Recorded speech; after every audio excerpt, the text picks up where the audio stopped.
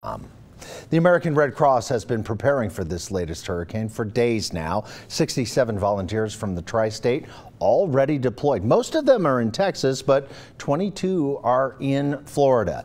1,300 Red Cross volunteers from across the country are on the ground in Florida tonight.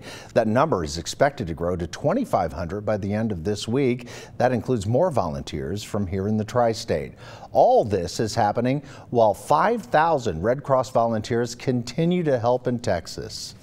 Some of the volunteers in Texas are beginning to move over to Florida, but not if they're still needed in Texas. It's just that initial relief operation is beginning to wind down. We still had about 10,000 people in shelters, I think, Friday night, but that's fewer than the 50,000 that we were serving. Now we're going to see the numbers soar in Florida. I think it was almost 50,000 on Friday night. We're prepared to shelter 120,000 people.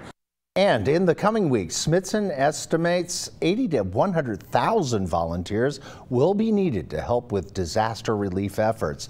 The Red Cross is still offering Zero to Hero fast-track training courses for new Red Cross disaster volunteers.